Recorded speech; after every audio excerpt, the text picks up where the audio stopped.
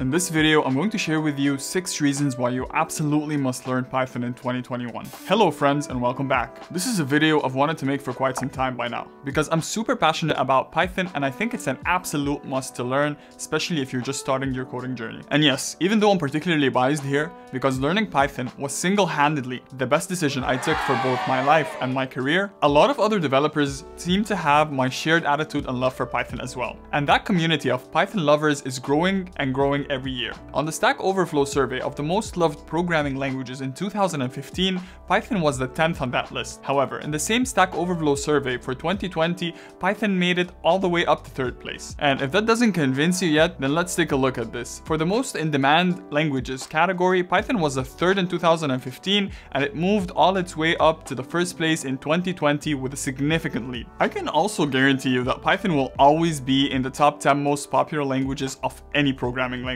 list. So without further ado, let's dive into why that is.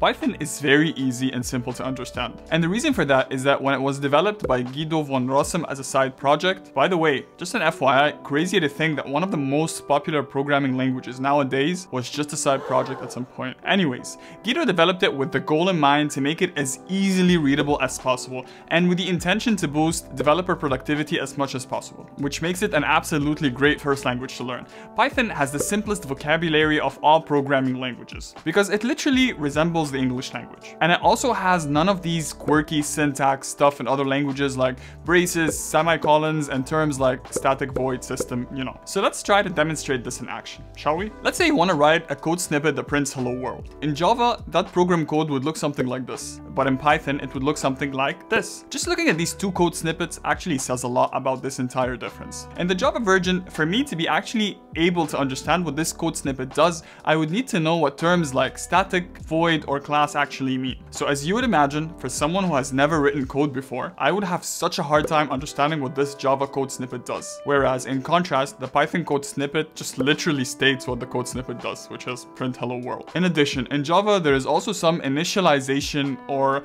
let's say starting overhead to both getting familiarized with these language specific idioms and for writing such a simple code snippet. But more on that later. And this makes it more difficult to understand and write. While in Python, there are no particular words that can only be understood by Python programmers. Anyone with a basic English knowledge can understand Python easily. And usually, its code is much shorter compared with the same functionality written in other languages. And so, because it's so easy to understand, you can learn Python very quickly. Honestly, it took me somewhere between the 2 and the 3 month mark back when I was first starting out to get to a junior level. I've also scoured the internet to try and figure out an estimate of how long it took other people to learn as well, so that we have some kind of like a rough estimate, and it seems that the general consensus is that it takes a person with no prior coding knowledge about 2 to 3 months of relatively consistent practice. And that is to get to somewhat to an okayish level, or let's say junior. And if you're specifically going into Python for data science, it takes even less time, perhaps 1 or 2 months of relatively consistent practice to understand the fundamentals, just because data science requires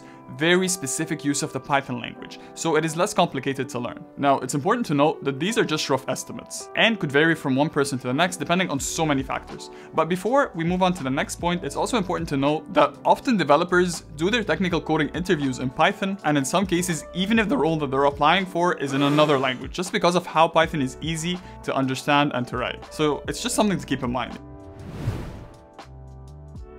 You can develop the same functionality in Python in much less code and compared with other languages. This sort of ties with the previous point that we just talked about, but not really. So let me illustrate this with an example. Let's say I want to write code that creates a list of elements and prints each element in that list. In Java, this would look something like the following. While to do the exact same thing in Python, I would do something like this. Not only does it take less lines to code to perform this exact same functionality, but to echo off on what we just talked about in reason number 1, it's way more intuitive to understand and digest. That being said, let's take a look at another example. Let's say you want to write a code snippet that defines a list of countries, sorts them alphabetically, and then prints them out. In Java, that code snippet will look something like this, while in Python, the same exact code snippet will look something like this. I think we've established that Python is much easier to understand than many other languages in the previous point, but I cannot help but notice how much this particular example emphasizes that. But from a development perspective time, The Java snippet involves 7 lines of code, while in Python that involves only 4 lines of code, which is almost half the lines of code. Now, I know that this is obviously not representative or indicative of Java development time versus Python development time, but this is just a small example to illustrate a point. But what I can say for a known fact is that Python has less boilerplate code than Java and many other languages. This whole point of this less development time or overhead that I'm trying to make here is just a point for allowing you to focus less time on debugging syntax and more time on programming and solving the problem at hand. According to /data, there are now 8.2 million developers in the world who code using Python. Whether you're a beginner or a near experienced developer, this open source language provides you with a huge and reliable community that can help you with any obstacle that can come in your way. And you might ask me, why is that? But before I can tell you why, riddle me this first. If there are 8 million developers today using Python, what are the chances of you running into an issue that none of these 8 million developers ran into before? Exactly, non-existent.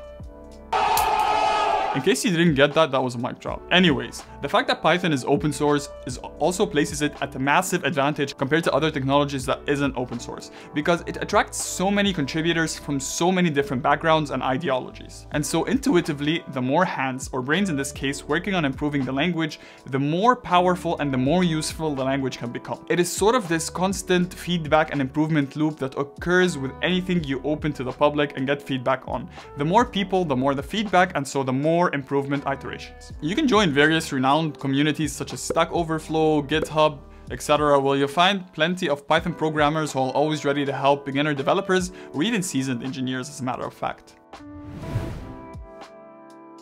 Python has a massive collection of extremely rich libraries that do a lot of the required lifting in probably every application domain you can even think of. At the time of recording this video, Python has over 137,000 libraries present today. So if you're interested in working with like multi-dimensional arrays and high-level mathematical functions like in the domain of linear algebra, Fourier transform, and matrices, horrific, don't even remind me. You've got a library like NumPy, for example. If you're interested in the domain of solving scientific problems, there is something like SciPy. If you're interested in the domain of machine learning and data science, there are libraries like TensorFlow, Pandas, Keras, and so on. And oh yeah, before we go on, let me tell you this. I think we've already mentioned it, but let me emphasize this. If the field that you want to pursue is either machine learning or data science, then it's a no-brainer. Python is most definitely the way to go. And the reason for that is that since machine learning is all about complicated algorithms and versatile workflows, the simplicity of Python helps developers deal with the complex algorithms and calculations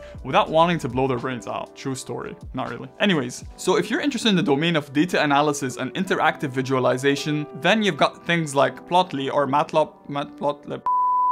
Then you've got things like Matplotlib and Plotly. And if none of these actually interests you and you're more interested in like web development and stuff like that, there's a bunch of popular frameworks like Django, Flask, Tornado, Bottle, and the list goes on. You get the picture. Because there is so much library support for so many domains, you as someone with Python skills have the ability, or let's say the luxury, to choose to work in any of the many different domains that use Python. You could, for example, become a data analyst and use Python data analysis tools or libraries to extract and analyze information for employers like banks, manufacturers, pharmaceuticals, and various consultancies. You could even become a data scientist and create algorithms and predictive models that perform better decision-making processes in things like optimizing Google search rankings, or LinkedIn recommendations, or influencing the headlines BuzzFeed editors run, for example. You could also become a software engineer like myself and work on back-end solutions and systems like on Sentry's Python SDK, for example, or the Sentry product feature, or the Instagram back-end, or anything that has to do with back-end, really. You could also become an automation tester and work on things like building a test framework from scratch, or converting manual requirements into automated test cases. Or actually, I'm not entirely sure what automation testers do, but you get the idea. The possibilities for you as a Python developer are endless. You just have to choose. Now, because there is such a high demand for Python developers, the salaries for Python developers are also high. Supply and demand, economics.